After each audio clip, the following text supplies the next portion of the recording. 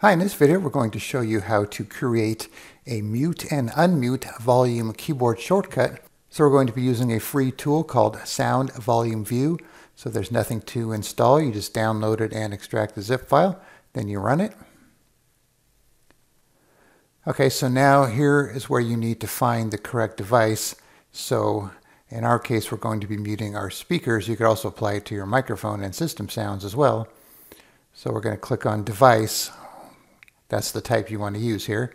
If you right click on it, create desktop shortcut and mute. So we'll say yes to that. And that's what it created. And now we'll do it again and we'll do it for unmute. And so now we have our shortcuts here. You could rename them if you like as well. All right, so let's play some music here.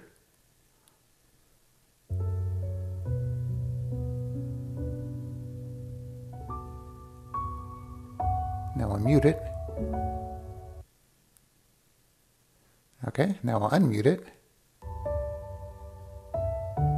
All right, so now we need to make our keyboard shortcuts. So the easiest way to do that is just to right click on your shortcut. Make sure you put it somewhere you want to keep it. You know, if you don't want it on your desktop, put it in a folder or in your documents before you do this part. So go to Properties. So for the shortcut key, we're going to do Ctrl Shift M for mute. And then for unmute,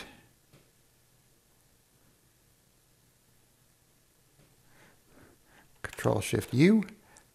You could also use Ctrl Alt and Ctrl Shift Alt, I believe, so you have some other options. And then of course you could change the letter to whatever you want. Okay, so let's try playing the song again here. All right, so we'll just leave the mouse there. Do Ctrl Shift M. All right, no more volume. Then Ctrl Shift U to unmute. Just like that. All right, so once again, just download Sound Volume View, find your speakers and go to the device, or like I said, you could do it for your microphone or system sounds, and then right click on it, create desktop shortcut, one for mute and one for unmute. Then of course you have other options here for disable, enable, and so on. And then you'll have your shortcut and then just create your shortcut keys. Okay, so I'll put a link in the description where you could download Sound Volume View and then you could try it out for yourself. All right, thanks for watching and be sure to subscribe.